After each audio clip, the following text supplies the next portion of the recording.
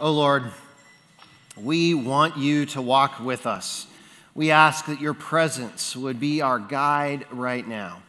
Lord, when we turn to Scripture, often we sense a distance. There are obstacles that we encounter when we read Scripture. For some of us, especially when we look at an Old Testament passage where there is such great cultural distance, there are times that we don't hear, we don't listen, we don't understand. But Lord, if you walk with us right now, if your Holy Spirit is present in our hearts and minds, guiding us, leading us, speaking to us, then we know that we will hear. And so open our hearts and minds to your word. In your name we pray. Amen. The last few weeks, we have been looking at the book of Amos. Amos, the book, is named after the prophet who wrote it, Amos, and he lives in the southern kingdom of Israel. At this point in history, the kingdom of Israel is divided into two. We have a northern kingdom and a southern kingdom. The northern kingdom at this point is corrupt. There's a lot of injustice and the worship of false gods. And so Amos is called by God in the first verse of the book to go from the south to the north and give warnings and prophecy and sermons and all that sort of thing to the northern kingdom. Now, Amos is a shepherd. He is a farmer, so he's basically a business owner. He has no formal training in this task of prophecy, and some did, but he did not. And yet he goes and he brings this message from God to the northern kingdom. And we've been exploring that over the last few weeks. Now, at this point in the book of Amos, where we're at now, we're in a collection of sermons that Amos preaches, and he does that in a particular place we'll talk about in a moment. But as he is preaching and teaching, there are times in the midst of these sermons that Amos speaks for God.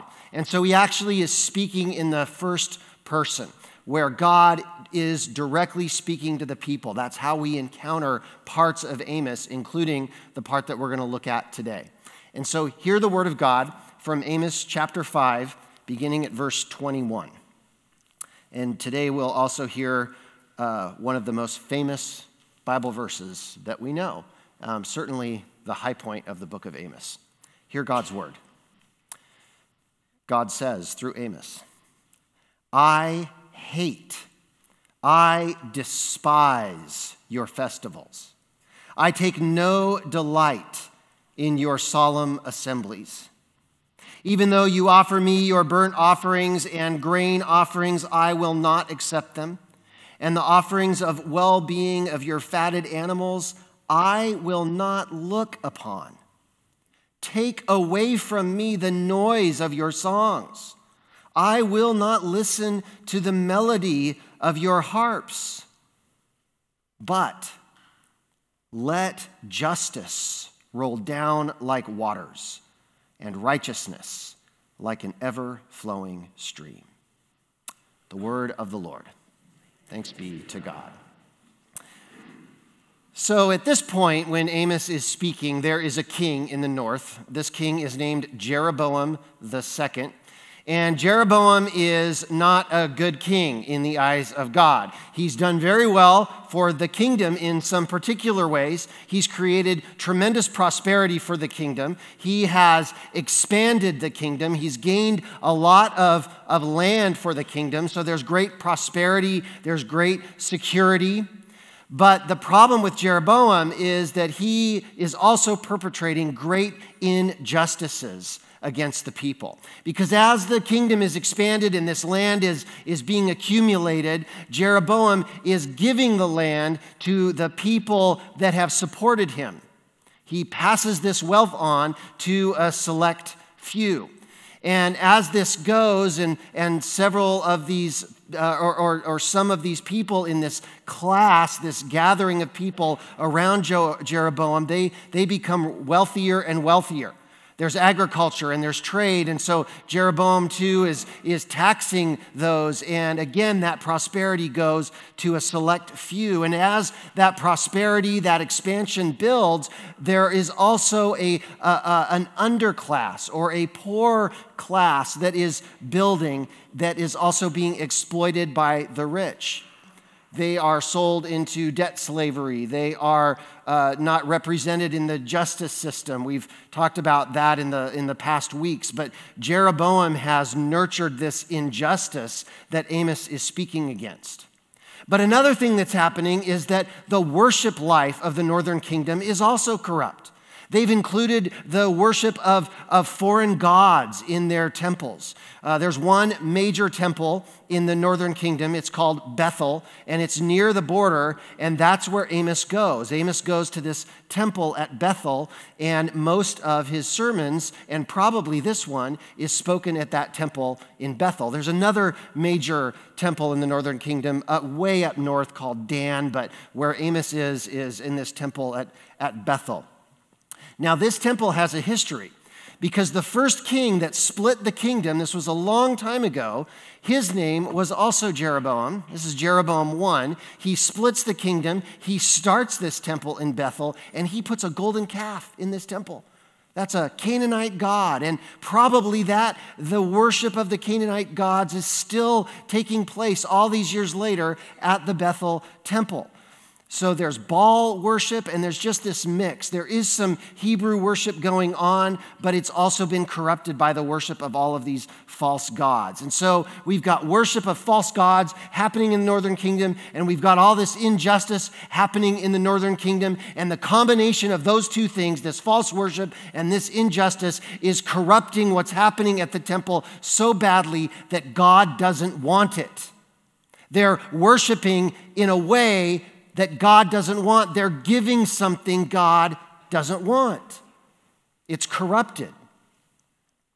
I'm not a huge Simpsons fan, but there are moments in The Simpsons that I really appreciate. And one scene I have always remembered, and some of you might remember this too, is when Homer takes Marge and the family, and Marge's sisters come too. They all go out to a restaurant to celebrate Marge's birthday. And the time comes for Homer to give Marge his present that he has brought her. And he picks up this box about this big that's nicely wrapped, and he holds it out over the cake and says something like, "Here you go, Marge, happy birthday." And as he's holding it, a bowling ball falls out of the present and lands on the cake and spills everywhere. And as that happens, you notice that the bowling ball has Homer's name on it. And Marge says something like, I don't remember exactly, but she says something like, "Homer, are you giving me a bowling ball with your name on it for my birthday? I don't even bowl." And he says, "Well, if you don't want it, I know someone who does."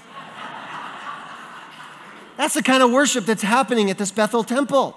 They are giving God something that God doesn't want. It might be something that they want, but this is not what God wants. They're giving God a bowling ball with their name on it.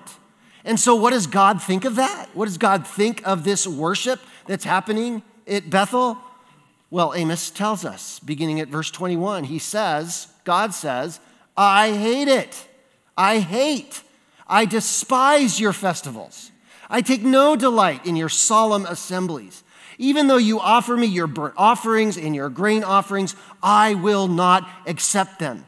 And the offerings of well-being of your fatted animals, these are all acts of worship that they're doing in Bethel. God says, I will not look upon." This is the strongest language possible. It's as harsh as possible. It is as cutting as possible. God hates this. He despises this. He cannot stand it. Amos says God takes no delight in it. One of these acts of worship that they do, this burnt offering, it was like a peace offering, and they would burn this offering, and it would float up to God, and it smelled really good. But when Amos writes that God despises that, in the Hebrew, he's talking about odor. It's not a fragrant offering. It doesn't smell good to God. If we were translating this differently, it would be absolutely justified to say that God is telling them that their worship stinks. I have no regard for this, God says. Literally, he doesn't even want to look at it. He wants to turn away. God is, it's this revulsion that God is experiencing. He can't stomach it. It is a stench, and it is a horrible sight, this worship that is not what God wants. It's full of injustice, and it is directed toward false gods. Condemnation that Amos is bringing to them, judgment, warning. But there is this tiny little bit of hope. We have a lot of hope, but in Amos right here, there's a tiny little bit of hope. There's a glimmer of hope. Amos actually says, in a way, they could change this. They actually could fix this. Worship doesn't have to be this way. And so he tells them what they need to do. Now, we don't know that he really expects them to do it. And looking back, we know that they didn't, because the northern kingdom is destroyed 40 years later. This punishment that Amos is talking to them about in other passages does come to pass. But nonetheless, Amos gives them an opportunity. They could change this worship. It could be something that God would like. It could be something that God would appreciate. And in order to change it, Amos tells them what I think, and I think you'll think this too, he tells them something that is an absolutely mind-blowing truth. Worship and justice are tied together. False worship obstructs justice, and injustice obstructs worship. It goes both ways. These things are essential to each other. First of all, let's talk about the last verse that Amos gives us, because that's the verse where we discover that injustice in our lives, injustice in the lives of the people at Bethel, injustice in the northern kingdom, that is obstructing worship. They can't have good worship because outside of worship, they are exploiting the poor. They are hurting the underrepresented. They are doing these things that God does not want them to do. And they can't go outside in their lives and live that way and then turn around and worship. That is not acceptable to God. And so Amos says, instead of doing that, instead of living these lives of injustice and then trying to worship, instead of that, in verse 24, he says, but instead, let justice roll down like waters and righteousness like an ever-flowing stream. Now, we've heard Amos say that word justice a few times. I've mentioned before that's the Hebrew word mishpat, and we translate that most often as justice, and in many contexts, that's a perfect translation. It does correlate, mishpat correlates to our concept of justice in most ways, but it's different too. The Hebrew concept of justice, the justice that we see in God, is more than our concept of justice. It's deeper than our concept of justice. But today, and Amos has done this in his book already, but we haven't looked at this until now, Amos couples the word justice with the word righteousness. And that coupling happens all over Scripture. Mishpat, justice, and tzedakah, righteousness. Judgment, justice, and righteousness. He says, let justice roll down like waters and righteousness like an ever-flowing stream. And that coupling of those two words give us some insight into, even deeper insight into what the justice of God looks like.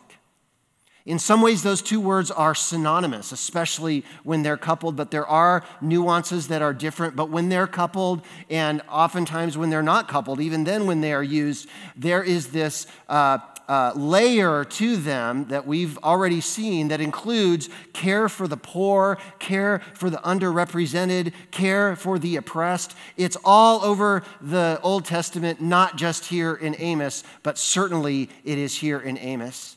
This justice, this righteousness, Amos wants this to be something that is just going to pour forth. It's going to gush. It's like water. Rolling like water. It's like an ever-flowing stream.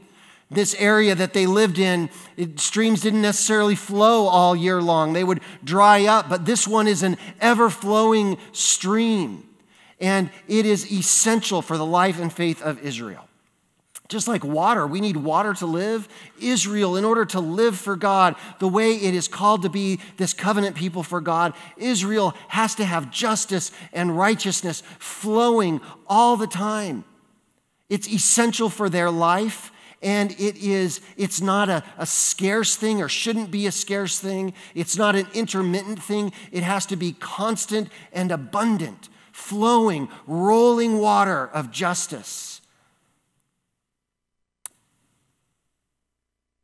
And care for the poor, and care for the underrepresented, and care for the oppressed, and righteousness. Now, those two concepts, mishpat and tzedakah, justice and righteousness, there are some subtle differences. When we're talking about justice in Scripture, we're often talking about these concrete actions that we use to create fairness. That is how God lives. That's how God's people live for him. It's these actions that they take to create fairness. That's justice. That's mishpat. But tzedakah, righteousness, is more like a characteristic of God. It's like the quality of fairness. It's like being right. It's kind of the ethical component of what justice looks like. Justice, living for God, carrying out that care for the poor and the oppressed. Righteousness, affirming that characteristic of who God is. And always those concepts, mishpat and tzedakah, they are always related to love and grace. They're not related to punishment. Now, we read about punishment happening a lot, especially in the book of Amos. We've seen that. But that punishment is related to only when there is no love and grace connected with justice and righteousness. Paul, the apostle in Romans, when he talks about justice, he uses this concept of justice when he talks about God bringing the Gentiles into the covenant. So God saving the Gentiles is an act of God's justice. But it's not, when Paul writes, because the Gentiles deserved it. It's not because they worked so hard to get God's justice or that they had it coming. That corresponds more to our concept of justice. But God's concept of justice is this gift he gives to the Gentiles of grace and love. That is part of the concept of God's justice, not deserving, but mercy.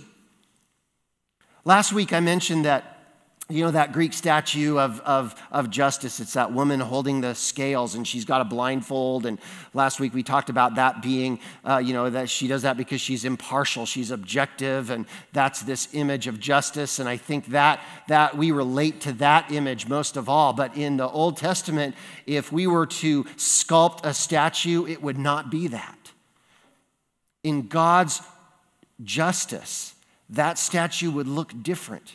Instead of someone holding a scales with a blindfold, this person would have their eyes open and they would be reaching down, trying to help someone who has fallen on the ground, is poor and is in need. And then with the other hand, they would be pushing back the oppressor, holding back what that person is doing out of selfish ambition or to aggrandize themselves. That is the image of this statue that would represent the justice of God. And the other image that, of course, that represents the justice of God is the cross. I mean, when we look at that cross, that is God's justice. That is God reaching down to help someone who is poor and in need, who is sinful like us and needs the help of God, and pushing back and holding back the evil, even the evil that we deserve. That's Jesus Christ on the cross. That is mishpat.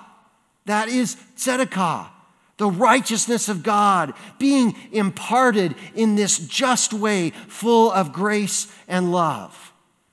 That's what justice and righteousness are all about. And as we, or the people in the Bethel area, the people in the northern kingdom, as they live that out, as they know God more and more, as they're being like God by bringing justice, not injustice, they discover that is really the only way to worship. Perpetrating injustice distances them from God. They don't even know God or who He is, and because righteousness is part of His very character, they can't even hope to worship. There's no way they can worship when they are perpetrating injustice. That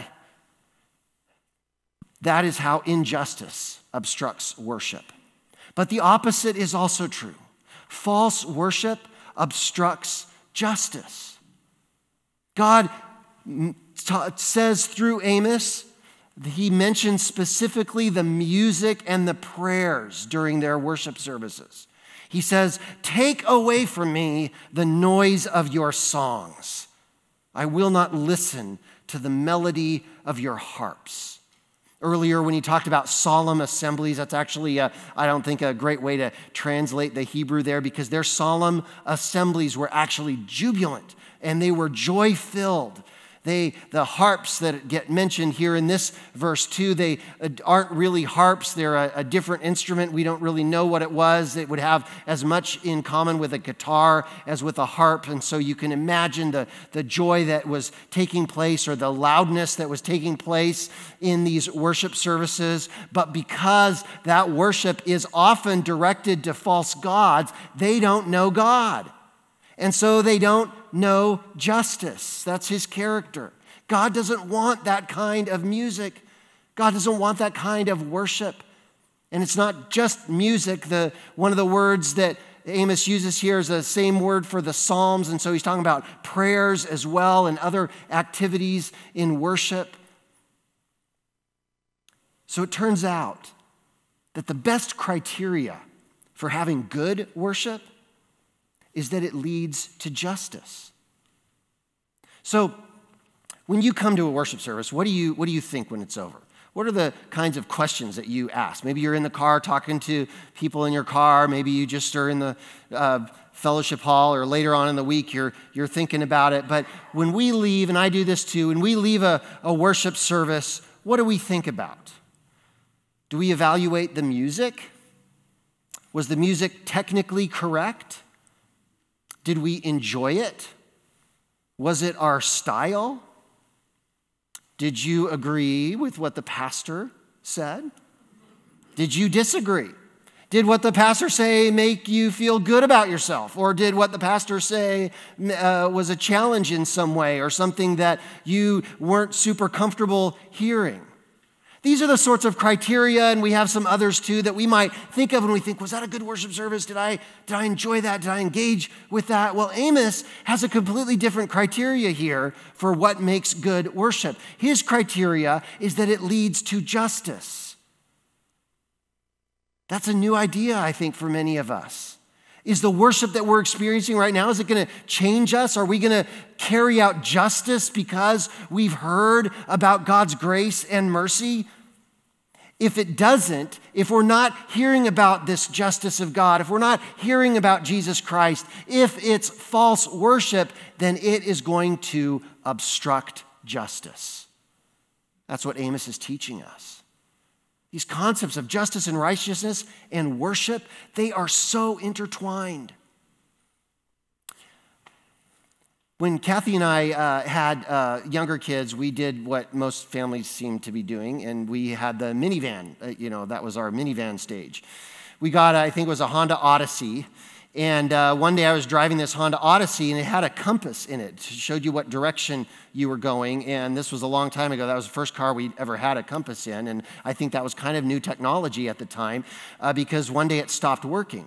And so I looked in the manual, and I had to look up, what do you do when the compass is blinking these dashes, it's not working, and it said that you were supposed to drive the car around in circles. You're supposed to drive in 360 degrees. And so I did. I found a big parking lot, and I just started driving in a circle, and sure enough, the compass started working again. That was how you had to recalibrate or reset the compass. Amos is showing us here that when we stand up for the poor and the oppressed, when we do justice, we are resetting our internal compass, and we are pointing our hearts to God. And that enables us to worship him because we know him by doing justice, by doing what he does.